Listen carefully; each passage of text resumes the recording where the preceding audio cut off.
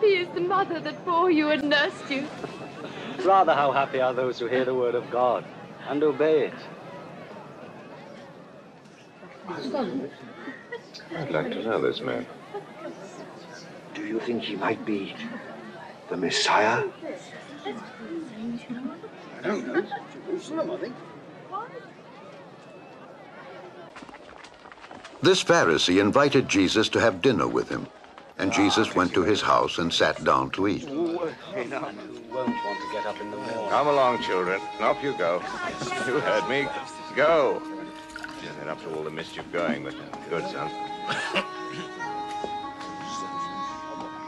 What is she doing here? I don't know.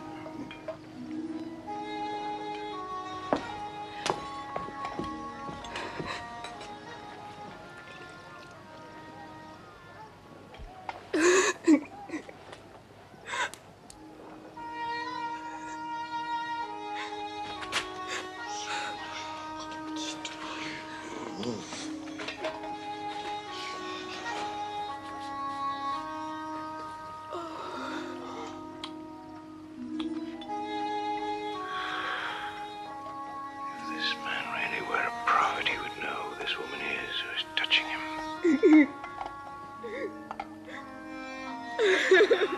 He would know what kind of a sinful life she lives. I know who this woman is, Simon. Let me tell you something. There were two men who owed money to a moneylender. One owed him 500 silver coins, the other 50. Neither of them can pay him back, so he cancelled the debts of both. Which one then will love him more? I suppose that it would be the one who was forgiven more. You are right. You see this woman?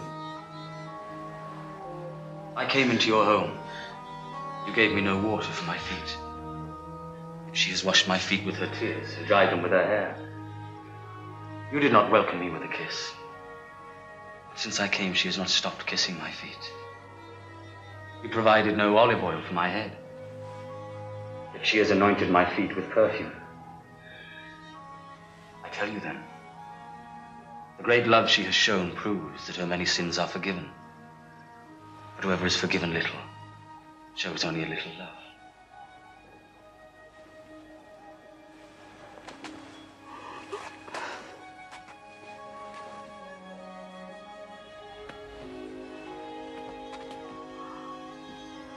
Your sins are forgiven you. Your faith has saved you. Go in peace.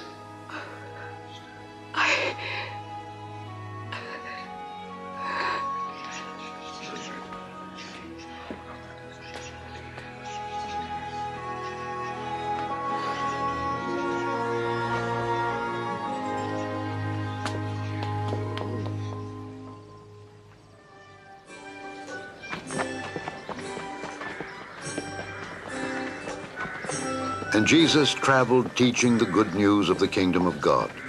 And the 12 disciples went with him, and so did some women who had been healed of evil spirits.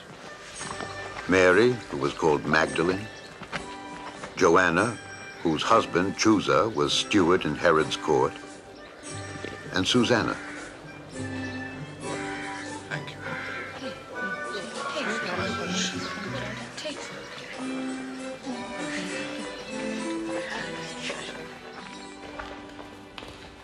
But Herod, the Roman-appointed ruler of Galilee, threw John the Baptist in prison because he had condemned his marriage to his brother's wife.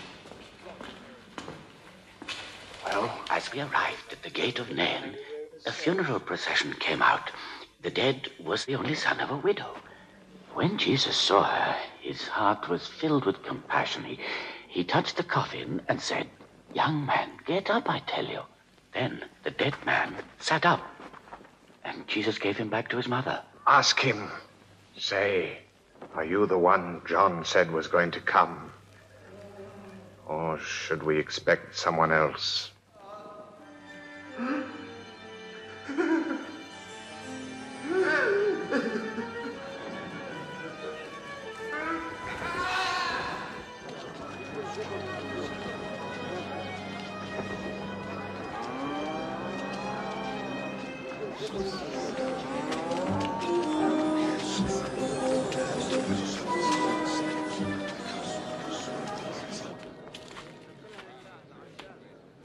Master.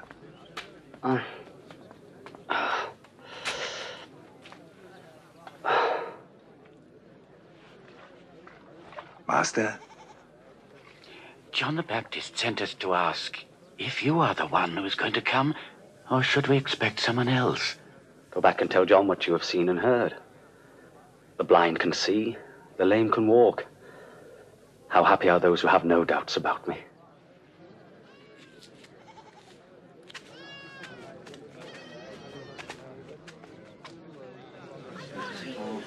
Please, pick me up. Onto my shoulder. Can you see now? I can see Jesus. A sower went out to sow his seed. And as he scattered the grain, some of it fell by the path and was trodden on. And the birds of the air devoured it. And some fell on rocky ground. And when the plants sprouted, they withered away because they had no moisture. And some seeds fell among thorns. And the thorns grew up with the plants and choked them. And some seeds fell in good soil. And the plants grew and bore grain, 100 grains each.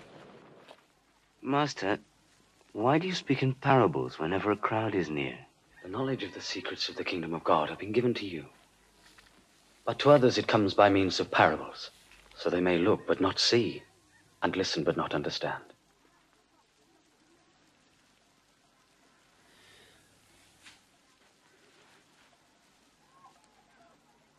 This is what the parable means.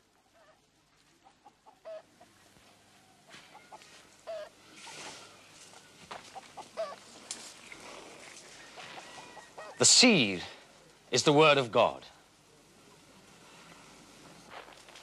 The seeds that fell along the path stand for those who hear. But the devil comes and takes the message away from their hearts in order to keep them from believing and being saved. The seeds that fell on rocky ground stand for those who hear the message and receive it gladly. But they have no root. They believe only for a while. And when the time of testing comes, they fall away. The seeds that fell among thorns stand for those who hear. But the worries and riches and pleasures of this life crowd in and choke them. And their fruit never ripens. And the seeds that fell in good soil stand for those who hear the message and retain it in a good and obedient heart. And they persist until they bear fruit.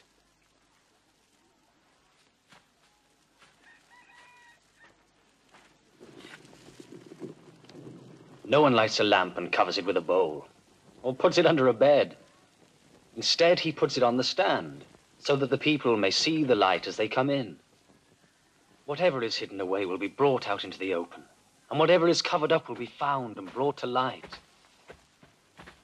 Be careful, then, how you listen, because whoever has will be given more. But he who has not will have taken away from him even the little he thinks he has. Teacher, your mother and brothers are standing outside. They want to see you. My mother and brothers are those who hear the word of God and obey it.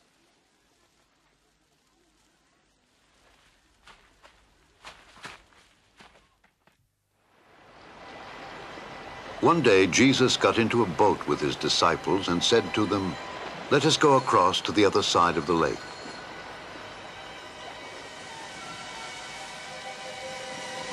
And as they were sailing, he fell asleep.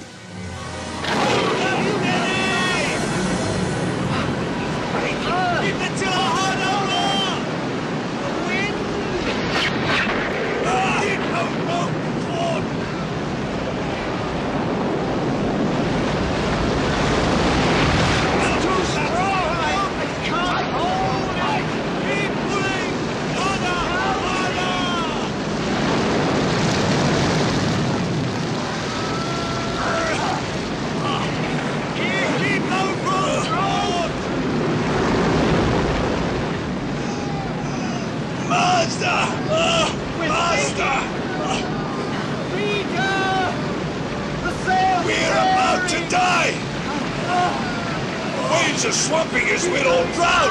Help us, Master!